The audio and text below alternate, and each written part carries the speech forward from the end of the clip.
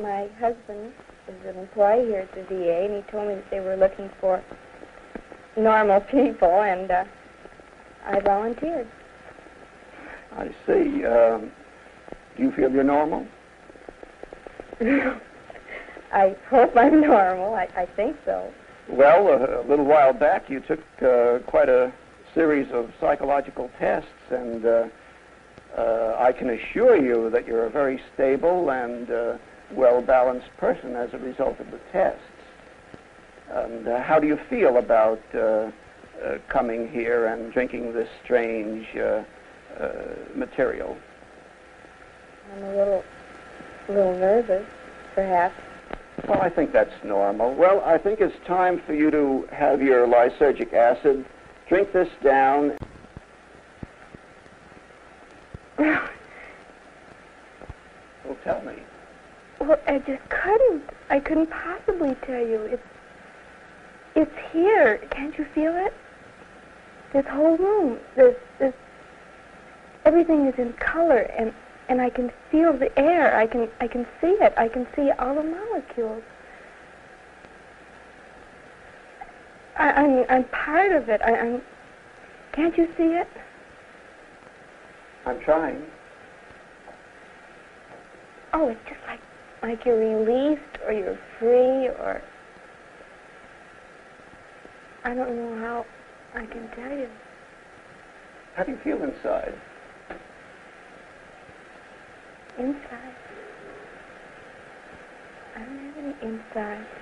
Is it all one? Yes, everything is one. You have nothing to do with it. I am one with what I am. I can see everything in color. Everything. You have to see the air. You can't believe it. And the dimensions and all the prisms and the rays and everything coming down through you and moving. What does this all mean to you? I've never seen such infinite beauty in my life. It's like a curtain or a spider web.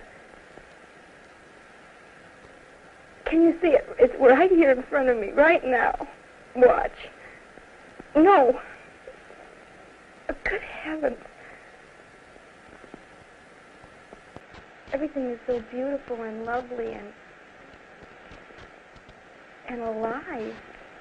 You shouldn't say anything about anything not being. This is reality. This is.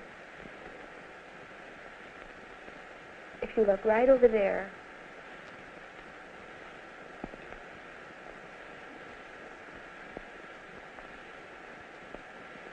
are you looking? Can you? Yes, what should I see?